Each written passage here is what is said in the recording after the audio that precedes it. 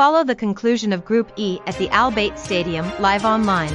A recent barrage of Russian strikes has devastated energy supplies in Ukraine with winter around the corner. Follow for live news updates. Kanye West went on a horrific anti-Semitic tirade during an appearance on Alex Jones' InfoWars talk show in which the controversial rapper praised Hitler. It's the latest in a string of controversial media appearances for West, who has been dropped by brands.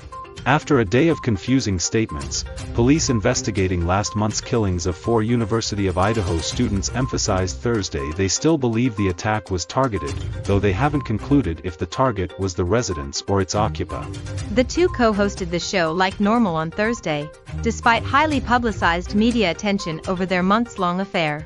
The Senate passed a bill to avert a rail strike on Thursday afternoon, avoiding a catastrophic blow to the U.S. economy ahead of the holidays.